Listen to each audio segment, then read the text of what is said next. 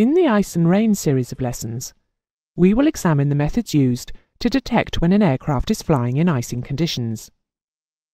And we will look at the various systems that can be fitted to aircraft to prevent ice and rain becoming a problem. We will not be discussing pre-flight ground de-icing. This is covered in the Operational Procedures series of lessons. In this lesson, we will first quickly look at how ice forms, and then we will look at the various systems that can be used to detect icing conditions and give a warning to the pilot.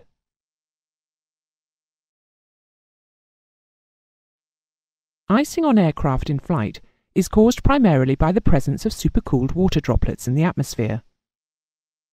If the droplets impinge on the forward-facing surfaces of an aircraft, they freeze and cause a build-up of ice, which may seriously damage the aerodynamic properties of the aircraft. These droplets can exist in the temperature band from 0 to -40 degrees Celsius. Below -40, they are already frozen and will not stick to the surface of the aircraft. The actual amount and shape of the ice buildup depends on the surface temperature and the size of the droplets. A full explanation of icing conditions is given in the Meteorology series of lessons. You should expect ice to be a problem whenever the temperature is between 0 and -40 degrees Celsius, and visible moisture in the form of clouds or rain is present. Ice detection systems can be split into two groups: those which sense a build-up of ice, known as accretion-type systems, and those which sense, by measuring temperature and humidity, when icing conditions are present. These are known as inferential-type systems. The simplest of the accretion-type detectors is the pilot's eye. He may be able to see ice beginning to build up on such things as the leading edges of the windscreen wiper blades. Some aircraft may have lights to illuminate the wing and fin leading edges, plus the engine intakes to help the pilot monitor for the build-up of ice at night. On some aircraft, the pilot's eye is the only ice detection system.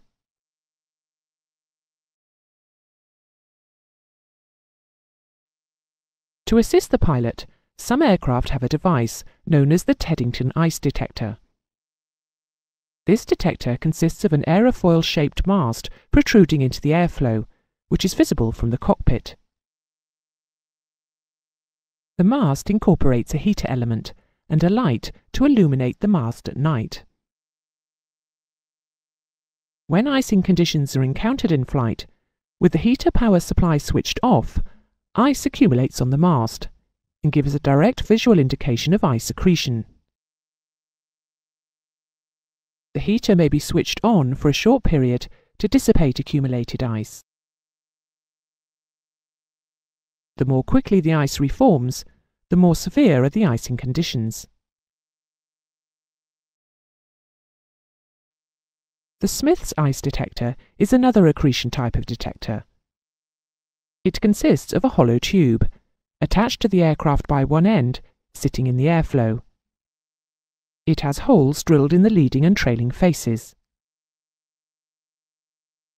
There are 4 holes in the leading edge and 2 in the trailing edge. In flight, under normal conditions, the air enters the 4 front holes more quickly than it can exit by the rear 2. This causes a pressure build-up in the tube, which is sensed by a capsule connected to its base. The capsule expands, keeping a pair of electrical contacts apart. In icing conditions, the leading edge holes become blocked by ice, and the pressure in the tube falls. The capsule contracts, causing the ice warning light to illuminate. There is a heater element fitted around the tube to melt accumulated ice. Once again, the more quickly the ice reforms, the more severe are the icing conditions.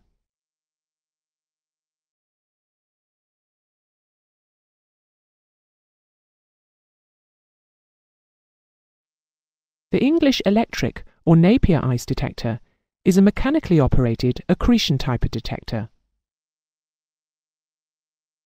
In this detector, a serrated rotor shaft is continuously driven by an electric motor. The shaft rotates adjacent to a fixed knife-edge cutter, with a clearance between them of less than 0.02 of an inch. The unit is mounted on flexible mountings on the side of the aircraft fuselage, with the rotor shaft protruding into the airflow, with its axis at right angles to the airflow. The cutter is in the lee of the shaft. Under normal conditions, little torque is required to drive the rotor. In icing conditions, ice builds up on the rotor and is shaved off by the cutter. Shaving off the ice requires greater rotational torque and causes the motor to rotate slightly in its flexible mountings. This movement operates a micro switch which gives an ice warning. The warning remains as long as ice continues to foul the cutter blade.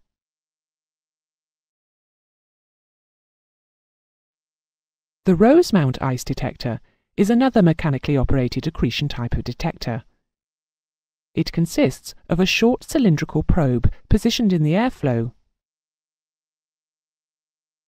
mounted on a vibrator housing which vibrates the probe axially. If ice builds up on the probe, the added mass reduces the frequency of the vibrations. When the frequency falls to a predetermined level, an ice warning is given. When the ice warning is given, a built-in heater element heats the probe, which melts the accumulated ice, allowing the vibrating frequency to return to normal and the warning to stop. After 6 seconds, the heater switches off and the icing cycle recommences. The frequency of the cycle may be measured to give an indication of the ice accretion rate.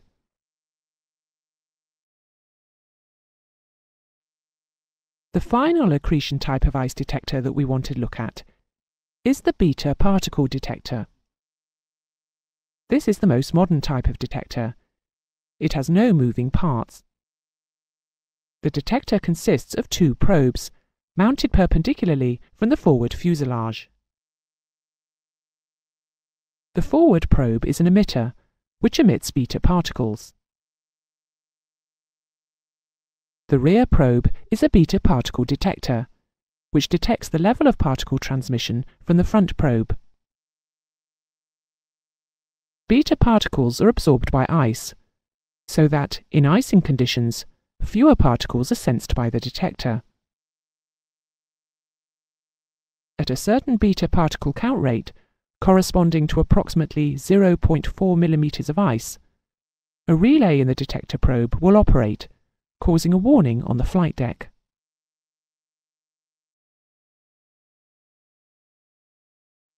Ice can only be formed when there is a combination of moisture and freezing temperatures. In the Sangamo Western ice detector, these 2 conditions are detected separately, and therefore icing conditions are detected rather than actual ice formation. This then is an inferential type of ice detector.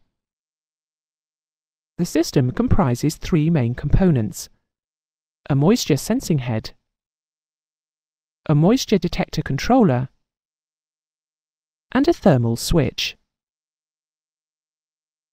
The moisture sensing head consists of 2 heated metal resistance bulbs situated in the airflow, and arranged so that the leading bulb screens the rear one, in such a way that no moisture impinges upon it.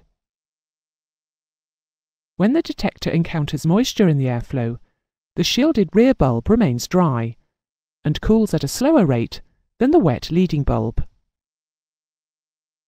The moisture detector controller is situated in the base of the unit, and senses the temperature difference between the wet and dry sensing bulbs. When the temperature difference reaches a predetermined value, it will send an icing conditions signal. The thermal switch is a contact operating thermometer which is housed in a bulb and is exposed to ambient temperature. With a temperature below freezing, the thermal switch will send an icing signal. If both the moisture detector controller and the thermal switch are sensing icing conditions, then an ice warning will be given, or the automatic anti-icing or de-icing cycles will be initiated.